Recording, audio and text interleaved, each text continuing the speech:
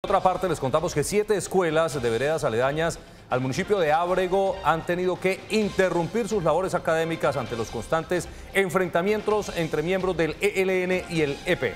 Pues esta es una situación que tiene preocupados al cuerpo docente debido a la afectación en el calendario escolar.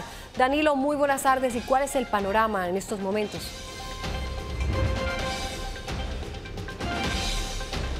Compañeros, ¿qué tal? Buenas tardes. Desde la Secretaría Departamental de Gobierno nos indican que los enfrentamientos ya cesaron. Sin embargo, se trabaja con la Secretaría de Educación Departamental para que se reacomode el calendario académico y los menores no se vean afectados.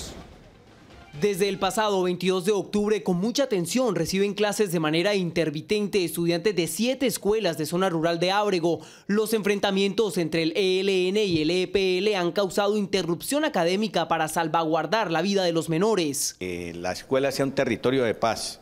Nosotros no tenemos nada que ver con la guerra externa que hay en esta zona. Según el ejército, al día de hoy se reportó que los enfrentamientos han cesado y que hace días no se presentan disparos en la zona. El ejército nos ha dado un parte de tranquilidad, ya que pues, con sus equipos de medición y de ruido balístico no se ha venido presentando confrontación desde hace ya varios días o semanas. La Oficina de las Naciones Unidas para la Coordinación de Asuntos Humanitarios informó que los enfrentamientos entre el ELN y el EPL en cercanías de las veredas La Arenosa, Vega del Tigre y Las Vegas en Ábrego han generado alrededor de 245 desplazamientos de familias en la zona.